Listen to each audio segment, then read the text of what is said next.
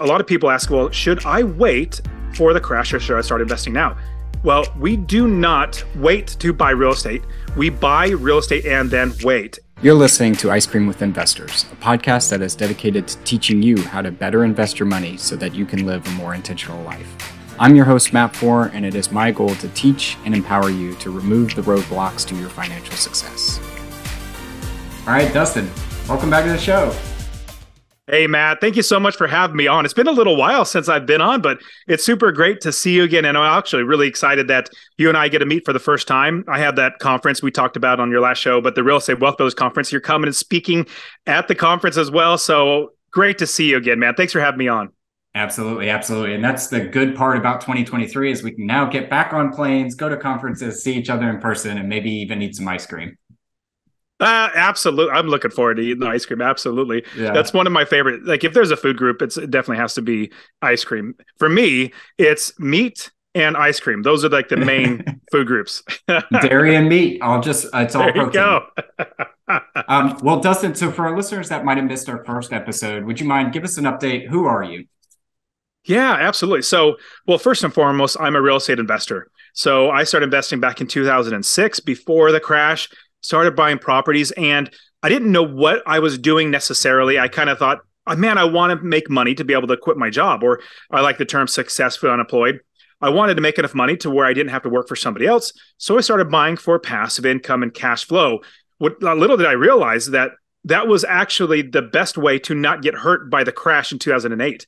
I knew so many people that got hurt. They went bankrupt. They're no longer investors anymore. They had to get a job because they were hoping for appreciation, basically speculating, hoping it goes up, or they're getting way over leveraged, or they weren't making money in passive income.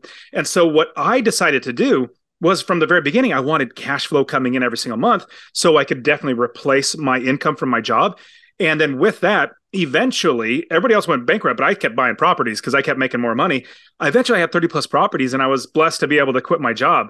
And with that, it was kind of fun. Like, I'm an investor. That's literally what I do. I love investing. But at the same time, when I was quitting my job, I started telling friends and coworkers and everybody, hey, yeah, I'm going to be quitting, like 6 months. And they was like, what do you mean? Are you going to go somewhere? Are you going to get another job? I said, no. I literally own real estate that makes me money without working. And so I don't need to work. And so that was the first question, is always, what are you going to do? The second question always came right after that. Well, can you show me how to do that? I was like, well, of course I could. We're friends. I could definitely help you. And so I would help friends and coworkers and family members just one-on-one. I realized I enjoyed it. But the second thing I realized, it took a lot of time.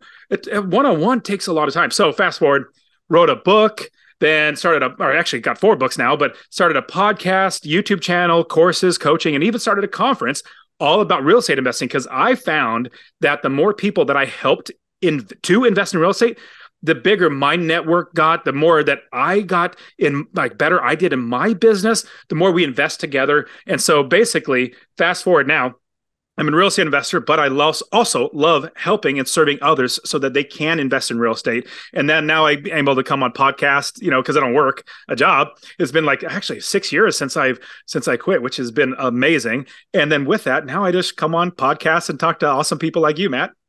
Awesome. Well, great introduction. You mentioned something there about investing in 2006, and we're going through some choppy times right now, right? So we're recording this at the end of March, early April. SVB, Signature Bank, mortgage interest rates are up, all that sort of stuff.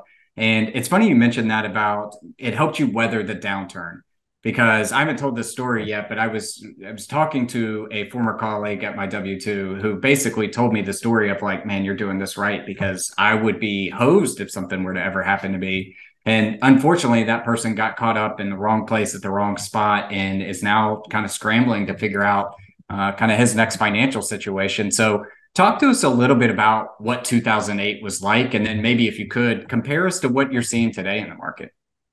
It's eerily similar to what I'm seeing today. And so, in fact, in 2008, when the crash started happening, I started seeing lots of problems. And I was worried about myself, what's going to happen on my properties? Because I didn't experience it before.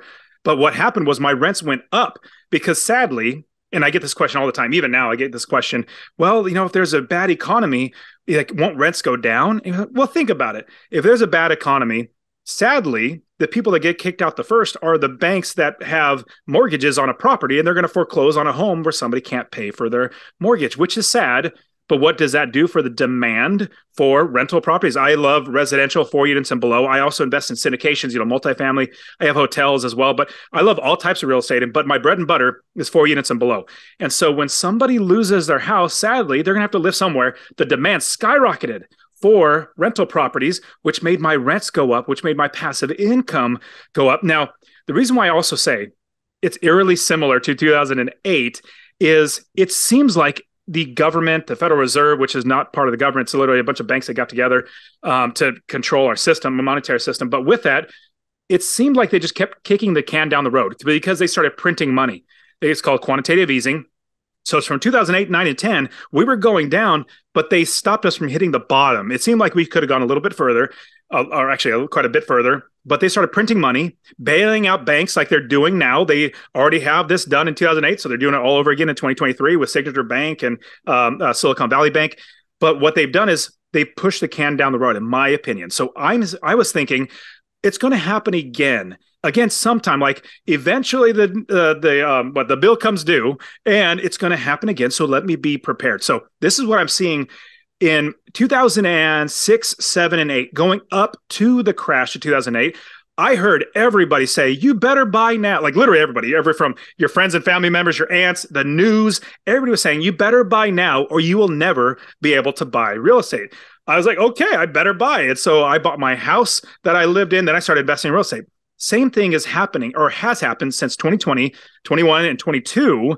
The exact same thing. Everybody was an expert real estate investor. Everybody was an expert realtor. Everybody's saying, you better buy now or you'll never be able to buy. Well, we know that now it's already changed. In fact, Phoenix, where I live, the value of homes have dropped at least 15% from its all-time high. Wow. And it's still going to come down even more. Now, that's what I'm seeing. Eerily similar, people saying the same things. It's for me as an investor, I invest in all types of markets, where the market goes up, down, or sideways. I invest and buy more properties. Now I invest right. I don't overpay for properties. I don't even pay market value. I underpay for properties, or I'll make lots of offers until they take them. Then I make passive income. Now, what I'm also saying with the frenzy for the homes, prices skyrocketed. I know from somebody that bought a house in 2014 in Phoenix area. It's literally 1.5 million. He bought it for like 400,000. Now it's 1.5 million. It's like there's no way that it doesn't happen like that unless there's artificial stuff like interest rates being so low. So now frenzy going on, interest rates so low. Now interest rates are going up. The reason why prices went up is because interest rates were so low. Here's literally second grade economics or second grade understanding. People only have a certain amount of money to spend on rent or mortgage, a place to live. Let's say it's $1,800. That $1,800 with a 2% or 2.5% interest rate like it was for a long time, that would go as far as like a $450,000 house, a $500,000 house, because that mortgage payment would fit. That $1,800 mortgage payment would fit. Now the interest rates are 7% and higher. That $1,800 only goes $250,000. So homes are going to sit on the market longer. Prices are going to come down. Now, I have been excited for interest rates to go up for a very long time. Now, don't get me wrong. I'm still buying properties. I buy properties cash. I refinance, pull cash back out, all that good stuff, which we can get into. But with that, I've been waiting for interest rates to go up, because when interest rates go up, my competition, our competition, it's like, as investors, we're not our competition. There's not that many of us. Who are our competition, and who are the ones that millions of them is home buyers. Home buyers are our competition. They're the ones that way overpay for properties. They're the ones that are just scrambling to buy the properties. Now they are literally priced out of the market. Prices are going to cool off and come down, but rents are still going to be high, as much as they were already at $2,000, $1,800, whatever it might be.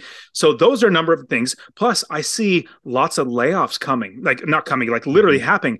Google, Facebook, like all these big companies, Amazon, they're laying off tens of thousands of employees. That hasn't even hit the economy yet. And so what I'm seeing is back in 2008. It's going to happen again. Don't know exactly when, but it will happen. In fact, historically, there's been up and down in the economy overall every 7 to 8 years. There's a expand and then pull back, and expand and pull back every 7 8 years. But since 2008, it's been what, 15 years since something's happened like this. And so it's compounded. It's like twice as long as it should have taken. So all this, there's so many more things we can go into. Like gold literally hit $2,000 an ounce, which is like the most it's been since 2008. Like it's there's lots of other stuff. But what I'm saying is, if you're a real estate investor, you should be getting excited, because this is going to be the best time ever to invest in real estate. What you're going to realize too is that what's going to happen is prices are going to come down. Interest rates will still be high, but that doesn't matter, because we care about the prices come down. And when those prices come down, then we make more money in passive income. But the reason why interest rate doesn't matter to us is because we're investors. We don't pay our interest. I'll give you an example. I have 30 plus properties now. I don't pay the interest on my mortgage. I don't even pay the principal. I don't pay my taxes. I don't pay for my insurance. I don't pay for my property managers. I don't pay any of that stuff. My tenants pay for all of that. Now, so happens the money comes into me, then back out to all these bills, but I don't have to get a job to pay for my property manager. I don't buy the house or the property unless it can be managed by somebody else. So all this adds up to me saying, if you're listening to this right now, you want to be thinking, my goodness, I listen to Matt all the time, week in, week out. Ice Cream Investors is such a great podcast. So you're listening to it and you're wanting to invest. And I love this saying, because a lot of people ask, well, should I wait for the crash or should I start investing now? Well, we do not wait to buy real estate. We buy real estate and then wait. And another thought is, if you're thinking, should I wait again? Well, let me give you this parable, or not parable, but like a proverb. When is the best time to plant a tree? Well, it was 20 years ago. The next best time is literally today. If you plant that tree today and you know how to do it right, you're going to be so successful. And 20 years from now, you're going to be thinking, I am so glad I listened to Matt. I started investing back 20 years ago, and look where I'm at now, instead of, I wish I would have invested back 20 years ago when I was listening to Matt. But all the above this is literally, we're starting the best time ever to invest in real estate. Yeah. And to your point about interest rates, so interest rates drive the value of properties, right? And so I forgot what the REIT was, but there was a REIT out there that recently foreclosed on $400 billion in their debt in multifamily. So now the bank acquires that, but the bank is not in charge of running a real estate portfolio or a REIT. So now they're going to try to offload it off their books. Well, what are they going to offload it at? They're going to offload it at the current market value, because no one's going to come in and overbuy. SVB, as we're talking today, SVB just got their depositors acquired at 70 cents on the dollar, I think. So they got a 30% discount that the acquiring bank did, because it's a distressed asset. So I like where your head's at in terms of, it's a bloody market right now. It's a very choppy market, but that's where you as an investor can go out there and gobble up some really good properties at a severe discount. Absolutely. But I would say it's not even bloody yet. Now there's a couple nicks and we got some bruises now. It's not even bloody yet. I remember back in 2009 and 10, that was pretty bloody because, and let me say this. You will know when it's a bloody market. That is when the news is saying, and that's when your aunt is saying, that's when your coworkers, everybody's saying, never buy real estate. It's the worst investment, or that's the worst thing. When everybody is telling you, do not do this, do not buy, that's when we buy. Just like when everybody's telling you to now buy, like the entire news. And like I had a cousin literally lives in Pocatello, Idaho.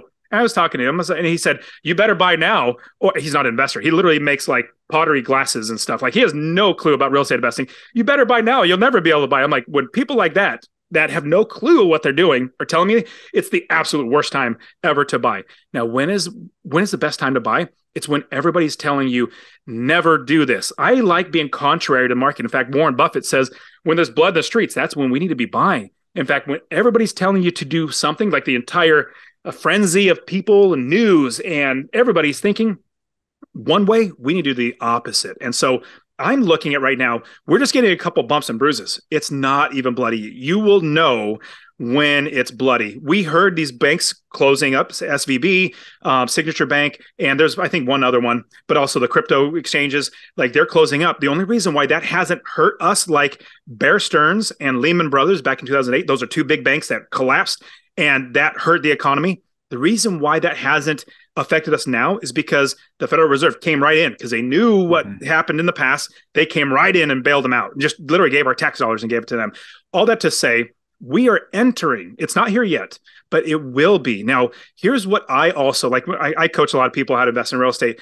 And when they ask me, well, Dustin, should I start getting education now? Or should I start building my business now? Should I start investing now? Should I start saving money now? Like, you should literally start doing all of it. And think of it like this.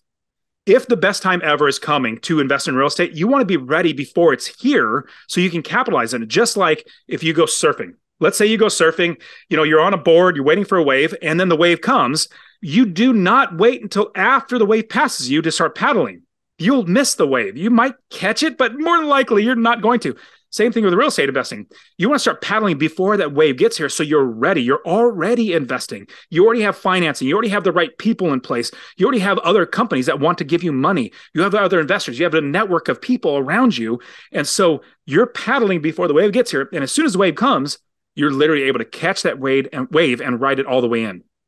I wish you would have told me that analogy when I first started surfing. I've been surfing one time and I was like, oh, I got this. No worries, all that. I'm pretty athletic. I could stand on a board. I didn't know the right timing on catching the wave. So I just remember I wiped out this one time. The board comes right back, hits me right in the face. I'm bleeding everywhere. I've been there. I'm like, should have gotten a lesson. I've been there, and I love surfing. Well, I'll tell you one quick story too. One little quick story about not being ready. So I'm used to like 3 foot waves, not big waves, but 3 to 4 foot waves, kind of small ones. And my buddy said, "Hey, do you want to go down to Los Angeles area? And we're going to go to this place called Black's Beach. It's got some pretty awesome waves." I'm like, "All right, that's fine." Had no clue what I was getting into. Basically, I wasn't ready. I wasn't prepared for this. I went on these waves. It was like, I want to say it was like an 8 foot wave. And the undertow was so huge. I literally got crushed. And Matt, I kid you not, I was under the water for so long. I literally thought in my brain, I might die right now. I literally thought that. Yes, my lungs started burning. And then I knew, okay, just sit there. Do not struggle. Eventually the crush is, the wave and the whatever, the swirling thing is going to go away. Then you'll pop up. Because if you start, really start trying to paddle, you might eventually be paddling the wrong way or swinging the wrong way and hit the ground. And I've heard many stories about that, instead of going up to the air. And so praise the Lord, I'm obviously alive. But man, that was so scary. That's like, if you try to invest before you even know what you're doing and you're just jumping in, you could definitely get hurt. In fact, back in 2008, I knew lots of people that literally went bankrupt because they didn't know what they were doing. So definitely, everybody, you need to keep listening to Matt's podcast. You need to keep learning how to do this, but then start implementing it little by little and then grow on the smaller waves and eventually get up to bigger waves, and you'll be riding all those as well.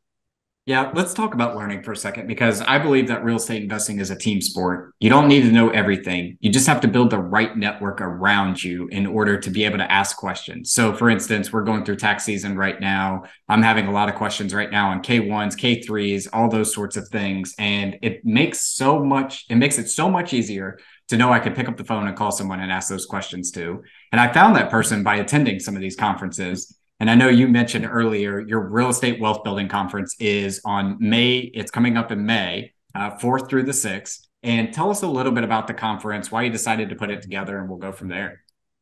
Yeah, totally. So every year we're going to be putting on this conference. This is the second one. So every year, like next year might be in St. Louis, at least I'm looking at areas, but it's a conference that I put on because I really wanted a conference like this when I started investing. So when I first started investing, it was 2006 into 2008, all that time I started investing, and I went to one of those, I was watching late night TV. One of those infomercials came on, say, "Hey, we're coming to your town, a free 2-hour seminar." I went to that. I was like, yay, I went to that. And it was all hype, all sales pitch. And then they said, "Now run to the back. It's normally $80,000, but it's $1,000 today. The first 100 people sign up." And I was like, yeah, okay, I did that. Then I went to their 2-day seminar, and it was all hype, all sales pitch for a $40,000 course and $80,000. It was just, it was horrible. Just all sales pitch. That's what it was. And then I started going alone. I literally said, well, I'm just going to have to do it myself. There was no podcast, no YouTube channel, nothing. There was like Ice Cream Investors wasn't even obviously around. And so with that, I had to do it myself. And then once I started coaching people, and then I started piecing it together, like I had one success from one student, and then another one, and then another one. And I started connecting them together like, hey, you guys are doing great. How about you guys get together and talk? Just start working together. And that started working out really well. Now, I literally have hundreds of students now. I coach. We all have a Slack channel where we're all in there together, asking questions, helping each other out. Then they said, hey, Dustin, can you, we want to meet up. We're all friends online.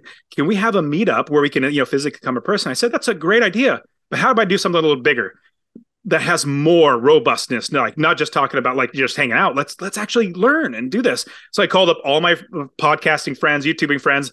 And last year was the first year we had 28 speakers. All the people came, all of our speakers were bringing our audiences together to help each other out because it's no sales pitch. In fact, my, I guess going through the sales pitch type of conference and seminars made me never want to be a part of that and never have one of those. So this is a no sales pitch conference. This year, we have 43 speakers. Matt, obviously you and I are going to be speaking there. And it's all about bringing investors together so that we can help each other out. I'm having people that do taxes, people that do syndications or multifamily, storage units, Airbnb, literally all types of investing. We're all getting together. But here's the big thing that we're building. It's not a conference, not just an event. It's a community of people that are going to help each other out.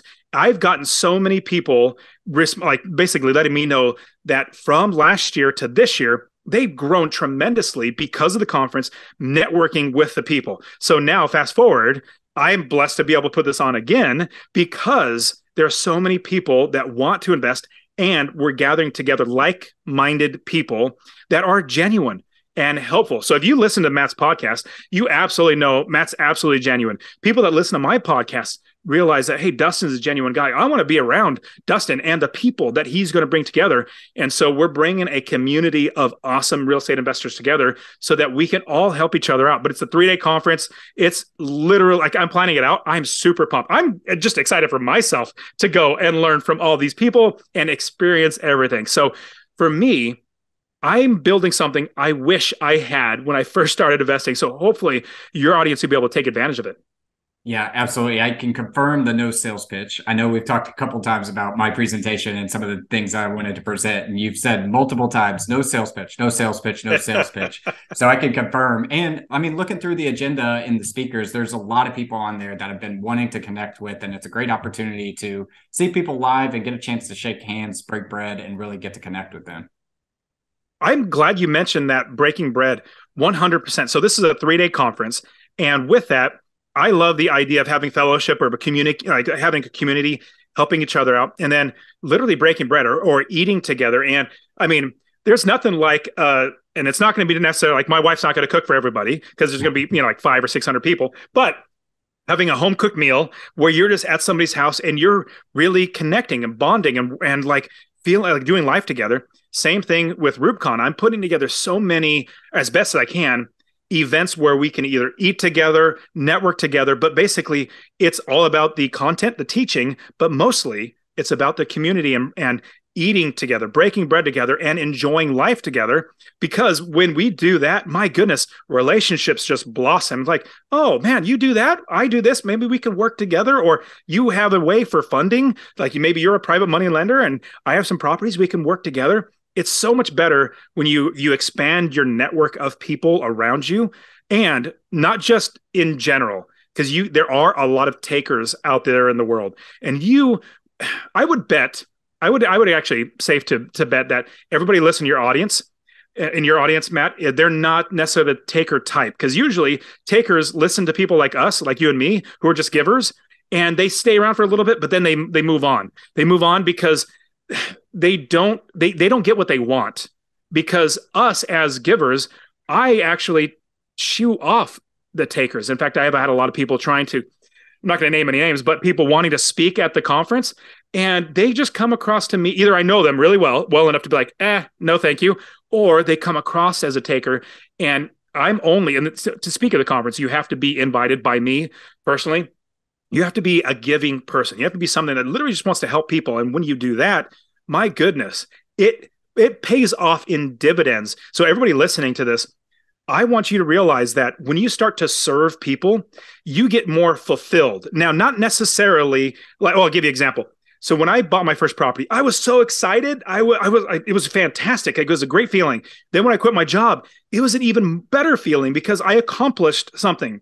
But I mean, I kind of felt fulfilled, but I kid you not, when I serve and help my students to get their first property and then let alone quitting their job, I feel so much more fulfilled because I got to be there to help somebody else do this. And same thing. So think about you, anybody listening, coming to the conference and you getting helped by other people.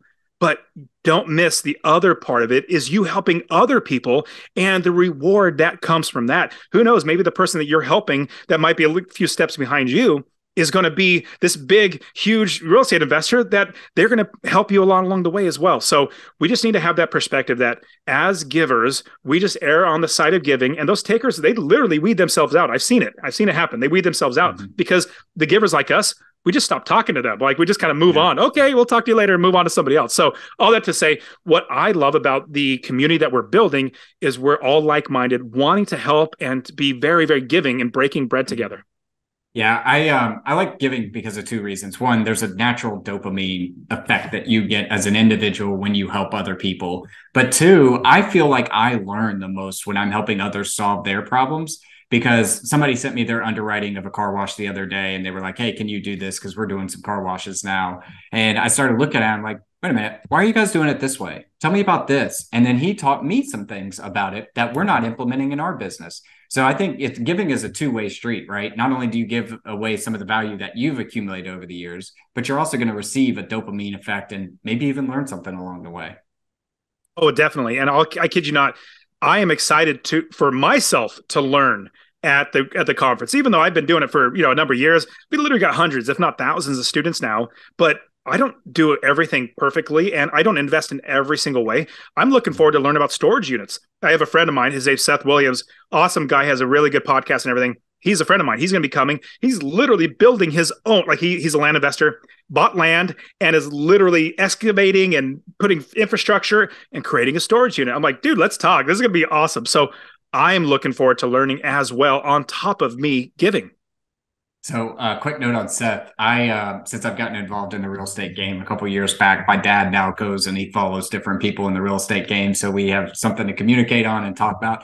He loves Seth. So I can't wait. Seth is one of those when I saw on the list, I was kind of excited about because I want to take a picture with him and send it to my pops. Oh, that's perfect. And obviously you're with speaker, so you'll be at the speaker dinner.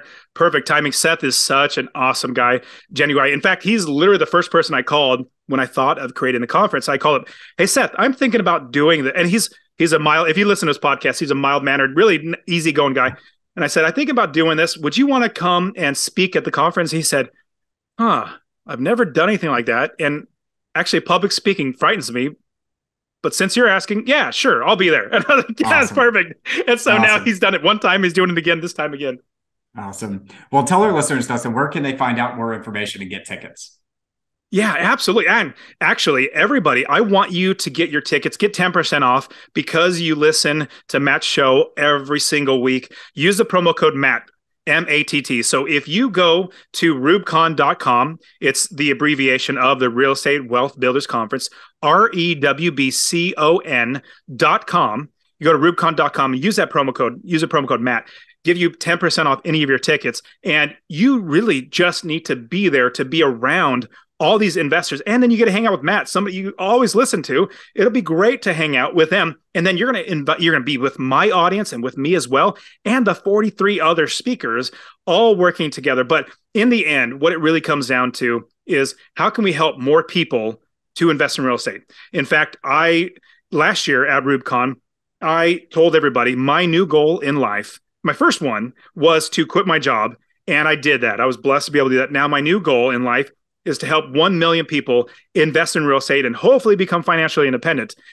And this is an outlet of that, getting people together, helping everybody out. It's going to be amazing. And like I said, no sales pitch. It's all about giving. Well, we'll have sponsors there, but these sponsors are companies that I use and us speakers use in our business. There was some companies that want to sponsor like crypto companies, like, well, that doesn't really fit us. I mean, I get it, but no. So this is all geared to help you as a listener become a better investor, get a bigger network, and really, honestly, come hang out with Matt. Matt's going to be a great guy to hang out with. So you want to be there, but use the promo code Matt. Definitely get 10% off your ticket. Awesome. And I'll give the sales pitch. If you check out with the promo code Matt, which we'll leave in the description, I'll buy a bowl of ice cream so we can eat ice cream together out there. Yes.